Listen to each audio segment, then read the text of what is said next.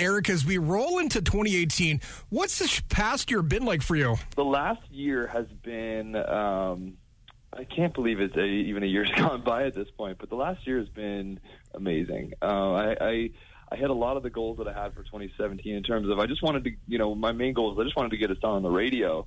And to have my debut single go top 30 across Canada was a dream come true.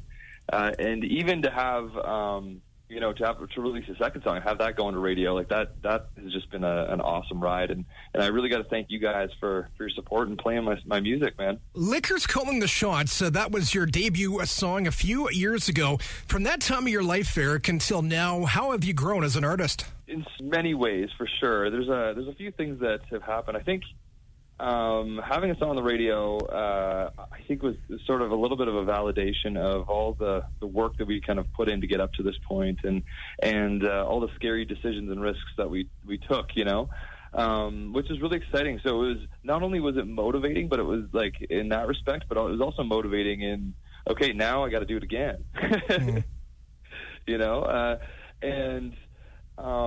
so I'm constantly looking at ways that I can improve my own sound, improve my show, improve the experience for when people come to watch us play.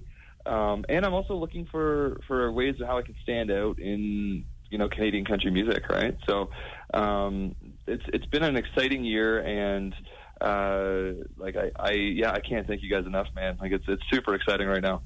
Has there been a country song or artist that left a lasting impression on you over the years? Absolutely. And this is probably more recent. A couple of years ago, I think it was 2015, I had a chance to play with the Brothers Osborne.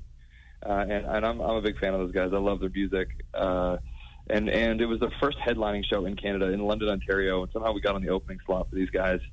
And this is right before their debut single, Stay a Little Longer, was going number one in the States there. And we got a chance to know them before the show. And then after the show, we actually went out for drinks with them, and they took us on their tour bus and stuff, which was like a really, really cool experience. But the one thing that I did, learn from those guys, and I've learned several times since, and from a lot of successful musicians I've met, is just the sheer amount of work that's gone into developing, their brand and developing their sound as artists. Like both of them have spent 10 years in Nashville before they got anywhere, and those guys are extremely hard workers. They've sort of stuck to their guns over the years, and kind of just stuck to who they were as artists, and that's something that I think about a lot. And overall, those guys have had a huge effect on my life. Eric Ethridge joining CFWE. A couple days ago, Eric, you had your release party for Making Me Crazy. How'd the night go in Sarnia? It was a fantastic night. I was approached by a charity in town, my hometown, which really aligns with what I want to do as an artist. One of the things I want to do is spread positive change and affect people positively through music, right?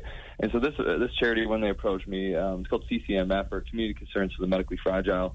They have a direct impact on people with very high medical needs, and it was something that was sort of close to home. So it was awesome to have a chance to partner with them for it, and then every dollar that we raised went directly to that charity, which is really cool. Awesome. It was great, though. We had a packed night at kind of our hometown venue there, and what was really cool about it is when we played the new song, everybody in the crowd was already singing it, which is just like one of those moments where you're trying not to tear up while you're singing at the same time, I guess. But that is just starting to happen now. When I'm at shows, people are singing my songs back to me, which is just the coolest feeling. So your next song on country radio right now is called Making Me Crazy. Tell us all about it. This song was sort of a happy accident. I was writing with one of my best friends in Nashville, and he had just broken up with his girlfriend, and he kept telling me the story about how one minute she wanted to be with him, the next minute she didn't want to be with him, and the next minute she wanted to be with him again. And he goes, "Man, it's making me crazy." And I said, I feel like we should write a song about this.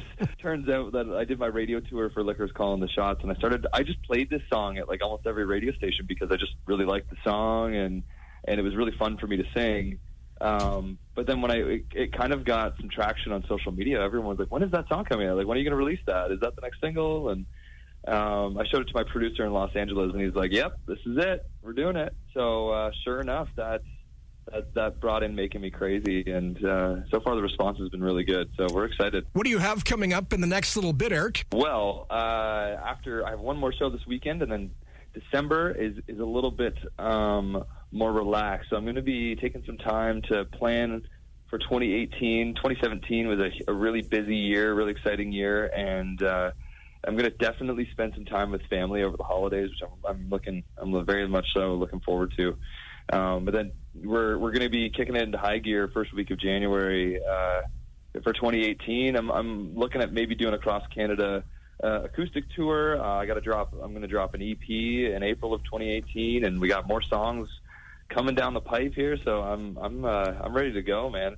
It's getting really fun. She's making me crazy.